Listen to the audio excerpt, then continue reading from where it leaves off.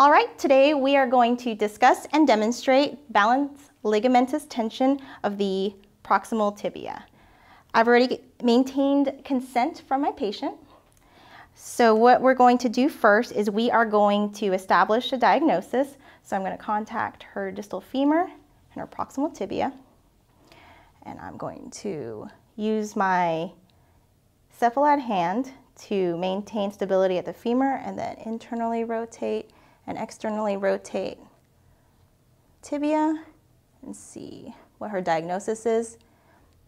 She has more freedom internally rotated, so her diagnosis is a left tibia internal rotation.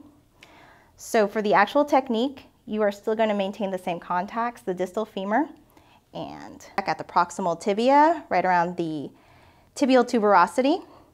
I'm going to apply a downward force and then a compressive force between the femur and the tibia. And then stabilizing the femur, I'm going to rotate the tibia internally and externally until I feel a balance. And then once I feel that balance and that ebb and flow, I'm going to hold this position for 90 seconds to 2 minutes.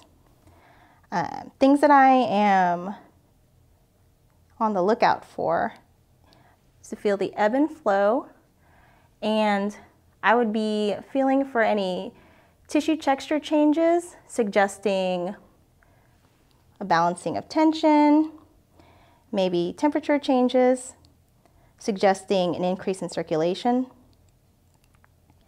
or even just relaxation of the tissues. Anything that would suggest that there would be decreased tension at this area. And then after about 90 seconds are done, I would return the tissues to neutral, and then I would reassess. So as far as reassessing, I would maintain the same contacts, and then it seems as if she has greater rotation both internally and externally, suggesting that we treated her. And that concludes our technique.